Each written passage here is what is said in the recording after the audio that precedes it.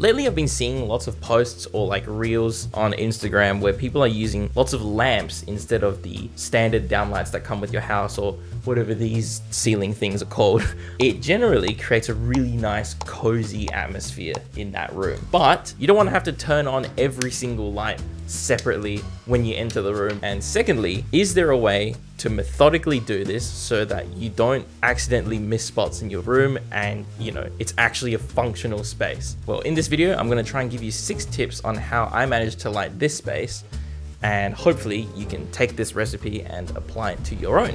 Separate it into task and ambient light. As the name suggests, task lighting references the areas that you're going to be working in, and ambient lighting is pretty self-explanatory. I like to map out where the work areas are going to be in the space and then fill in the gaps later. In this space, we have 2 desks side by side, and we have like a central work area, which is where I tinker with my keyboards and all that kind of stuff. And this actually leads us really nicely into the next one, which is backlight any of your screens where possible.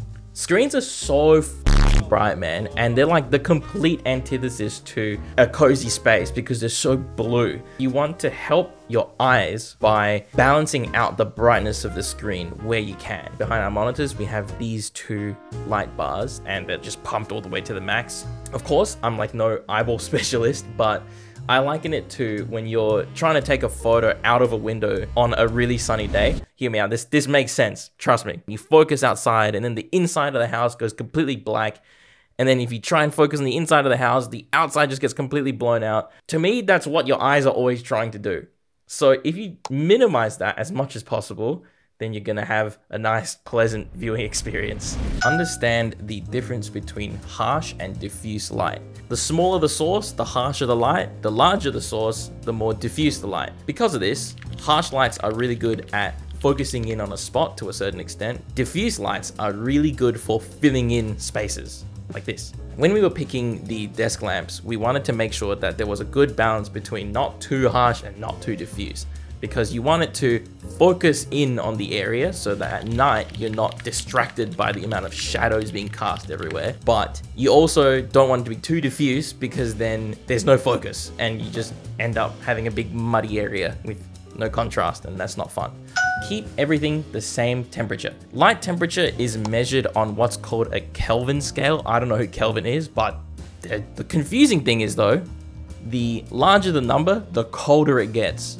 I don't know why, but that's just how it is. There's probably stuff online somewhere, I just haven't looked into it that much. Warmer lights are generally seen as cozier, obviously to a certain point. When it gets past a certain point, it just turns red, and that's just not what you want, unless you're into that, I don't know. Cooler lights are much more like sterile, like hospital-esque. Pick an area that you want to be sat in and stick to it. There's nothing worse than being in a room with like 7 different color temperatures and it just looks crazy. Like, you just don't want to be one of those. In this room, I think everything is balanced to about 4,500 Kelvin. This is definitely on the cozier side. Interior designers would probably scoff at this and be like, you would only want to have that temperature in a bedroom, or you want to have that in a living room, because it can be harder to focus if you're like purely trying to work. But I don't know, I just like it. I think it looks nice. So tip number 5, use smart bulbs. I don't know why these don't have as much coverage on YouTube, but this whole space is done up with IKEA smart bulbs. They're like way cheaper than Philips Hue bulbs. You basically connect this gateway thing to your internet modem, and then you connect your light switches to the lights, and then the switches kind of act as like a bridge between the gateway and the lights. So you can group them, which is amazing. I've got 2 switches. One is task and one is ambient light. And that eliminates the entire need to switch on every single lamp separately. I'll leave links in the description to the line of smart bulbs that I use, if I can find it. Tip number 6, just take your time. I know this is not the most groundbreaking advice ever, but honestly, it's just a gigantic work in progress. When we first designed this space, we only actually had the 2 desk lamps, the monitor backlighting, and this lantern, which is lighting my face right now. Over time, we just ended up finding dark spots, and we just kept adding and adding until the space was balanced. But after all of that, can we take this and apply it to other spaces? Yes, we've got a kitchen and a living room scenario. This kitchen is much more high-end. This is designed by my uni tutor, actually. Ben, if you're watching this, you single-handedly made uni an amazing experience. Thank you so much. You can see it's not actually dark and the lights aren't fully in use, but clear example of task lighting right here. And ambient, easy. On to the next one. Again, super simple. They've got task lights over this sofa and a task light over this dining table. Very clear example of where the priority is and where you should put your lights if you want the space to be functional. And then they've just filled the rest of the space with ambience.